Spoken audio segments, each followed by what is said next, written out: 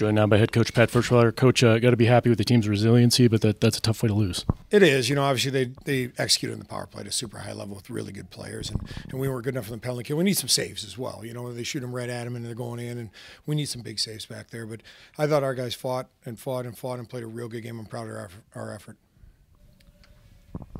How tough is it to win a game against a team like that when you're in the box so frequently? Well, I feel like the penalties are probably even, but certainly, you don't want to be down to a skill level like that. And obviously, we gave them an opportunity today to make plays. Our penalty kill was by no means good enough, and obviously they took advantage. Our power play scored 2. We're probably 2 of 8. We got to execute at a higher level on our power play as well. Is there some added difficulty in staying out of the box when you're facing a team with that style and skill level?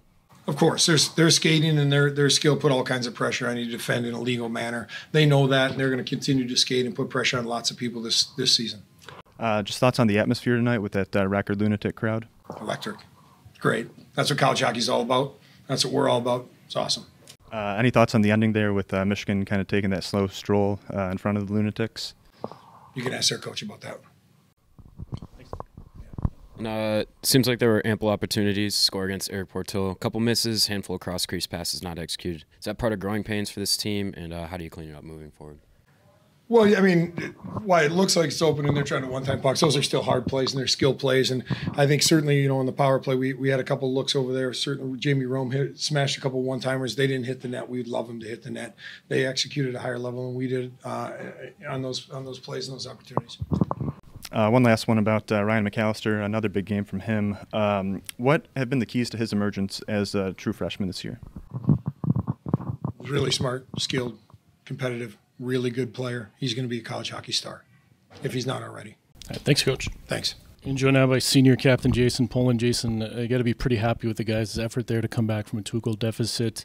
What was the team doing there in the third period to create so many chances?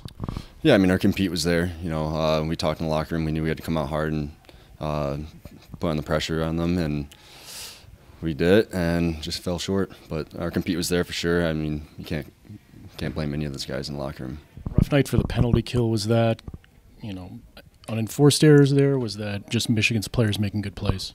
I thought our system was good. I think they were able to score on their opportunities. I think that's just what it came down to. But I thought our positioning was good, and they were able to score on. Held them to like the mid-20s in shots as a team that gets over 42 a game. What did you do on the ice to kind of limit their opportunities?